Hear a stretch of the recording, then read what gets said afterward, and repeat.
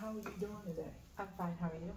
So I just want to let you know that we are, I'm going to be recording this video, and at any point that you feel uncomfortable, you can ask me to stop. Okay. So the purpose of this session, is to go over your treatment plan. Last time we discussed, you informing me that you had, when you reached your diagnosis of cancer, how you was made aware of that diagnosis and how it made you feel. Right. So this session, we're going to go more in depth on what was your feelings of that diagnosis and what the treatment plan looked like. Okay. So,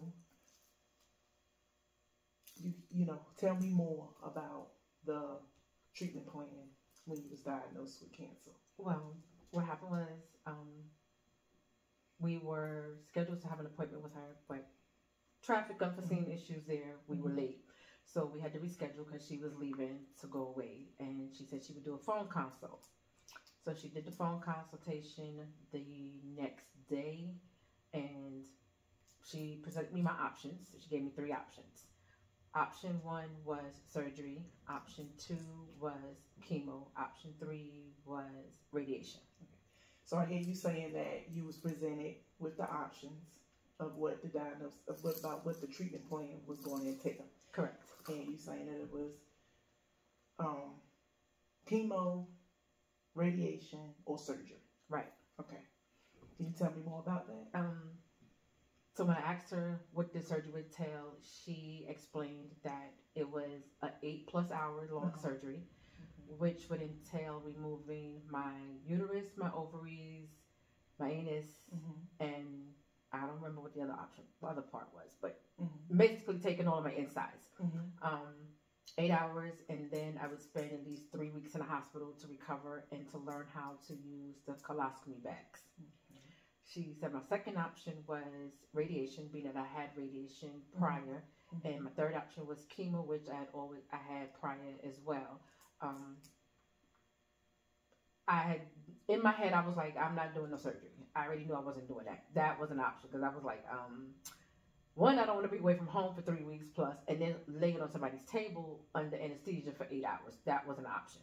So I opted to do either the radiation or the chemo. So we scheduled an appointment to set up consults with her in office and get treatment started. Okay. So, you just said, you gave me the 3 options on what the treatment plan would look like, and you pretty much said that you did not want to do surgery at all. Correct. Okay. How did that make you feel with choosing the type of treatment plan? Because before, in the prior session, you had mentioned that you were scared to death. Right. I had cancer before, so I knew what chemo entailed and I knew what radiation entailed. Surgery, I kind of know what surgery is, but the depth of the surgery that she was talking about would have meant being under anesthesia for 8 hours. And I was already scared to death, so I felt like, oh my God, what happens if I die on this table being under for so long? Or there's other complications while she's doing the surgery, and then an extra 3 weeks in the hospital to recover from just the surgery itself, not even learning how to use and care for the colostomy bags. I was like, no, I don't want that. I don't want that. I don't want to have to live with having these bags for the rest of my life. No, wasn't an option. I was like, that's off the table. Shoot me now if it came down to it. Point blank. So you're saying surgery was not an option? Not at all. Not at all. Okay. How did that make you feel as far as you say, okay, surgery not an option, so you went with the chemo. I went with the chemo. Exactly. What the chemo plan entailed? What was that going to look like? She said it was going to be intense. So I was like, well, I know what chemo is, so I was kind of used to what it would entail. I'd probably be nauseous here and not have an appetite. I was fine with that. I was like, okay, maybe I could lose some pounds. Hey, works for me. But then she said, I would have to have a minor surgery in an outpatient surgery to have a port inserted because the chemo that I was getting was so powerful and so strong, it would have to go through the port. If it went through, because I didn't want to have another surgery, point blank. But she explained it, talking with my fiance at the time or whatever. You know, he was like, "Well, you're gonna do it. I don't care what you say, how you feel about it." Because she said if they went through the vein, which they did the first time, because I had to have the treatment started soon. That first treatment, they monitored it real carefully, because if it leaked outside of the vein, I could lose my arm. I could lose my limb, because that's how strong of a medicine it was.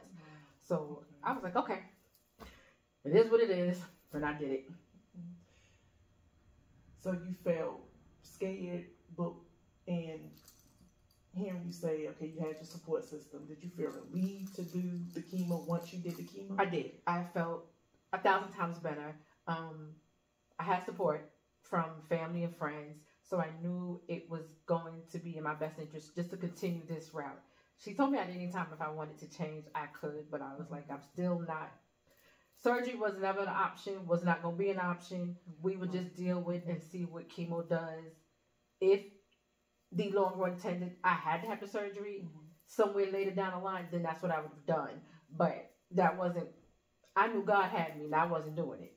So I did the chemo, scared in the process of it, like, what else could go wrong? What else could happen? It was a long process. I lost my hair, my eyebrows, all body hair. I was like, good, that saves me putting some shaving in too. But hey, I hadn't anticipated losing my hair as soon as I did, because she said it would probably happen after maybe my third treatment. I didn't even make it to the third treatment. I made it to 1.5 before my hair started coming out. But I was like, okay, then I ain't got to comb no hair neither too. Okay, I'll accept that. I'll deal with it. I can do wigs, scarves, whatever. So I was cool with it. I was comfortable. So I hear you saying that you was comfortable. I was comfortable. And that you possibly was relieved. 1,000 times. At the time, you know, once they did a chemo and they was able to contain it. Yeah. Contain the cancer. At any point, did you feel like this was it?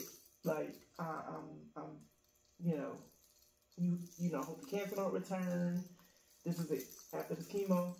Each visit, because during the initial setup of doing the first chemo treatment, I saw the radiologist just to entail to see if there was a possibility that it would be chemo and radiation combined. She said that could be a possibility, but after seeing the radiologist, she said it wasn't necessary. We would just stick with the chemo. If it came up, then they would possibly entail it as a part of the treatment plan. But I had MRIs every 3 to 6 months. I would do an MRI along with my chemo treatment. So the cancer had been contained in the area that it was. So she liked the prognosis she saw going forward each visit. It was a long process. It was an 8-hour day, so to speak, because I was there for like 4 to 5 hours just to do the setup, the prepping me to get the chemo going. So I was relieved. I had company. Laid back in the chair, watched TV, had snacks or whatever, could sleep. I was comfortable, and the staff was amazing. That's good. So it sounded like to me you had a good experience, you know, after getting your treatment plan from cancer. I mean, your treatment plan from the diagnosis of cancer. You went through, you did the radiation, you felt comfortable.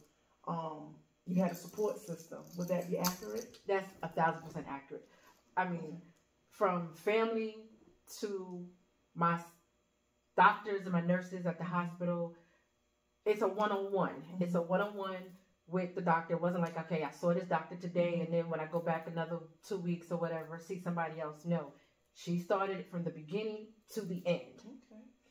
Well, I just want to say, you know, thank you for allowing me, you know, for us to do this session, you know, another session, a follow-up session, to actually see what the treatment plan entails and to actually hear what treatment plan that you had completed and how you felt and it made you feel relieved. Yes. And so we're going to, you know, have another session. Okay. If that's okay with you. Yeah. And we just want to go, you know, based on after your diagnosis of what the treatment plan was, how did you actually, you know, what you also felt after you did the treatment plan and how it made you feel. Okay. So would that be okay? That's fine. Well, Perfect. thank you so much, and You're welcome. I look forward to seeing you next time. Next time.